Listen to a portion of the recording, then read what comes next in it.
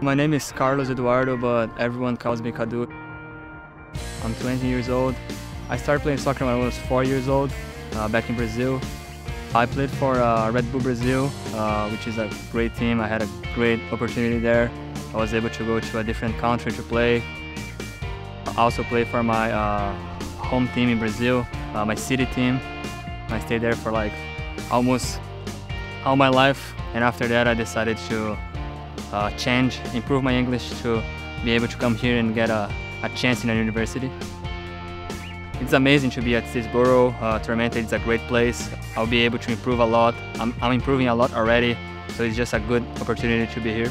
The teammates here they are really good. We help each other a lot. It's like a family, and it's not easy to find this in Brazil. So that is something that I'm really enjoying here.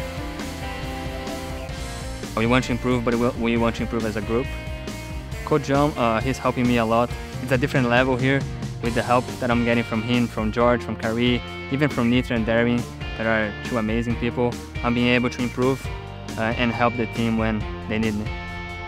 Yeah, Brazil, I really want them to win the World Cup because what happened in the last World Cup. So I'm really excited, and I think Brazil is going to win the World Cup. My goal right now is, of course, win the championship with this group and also improve every day so I can help myself, but also help the team here when they need me. So it's always every day try to improve as much as I can.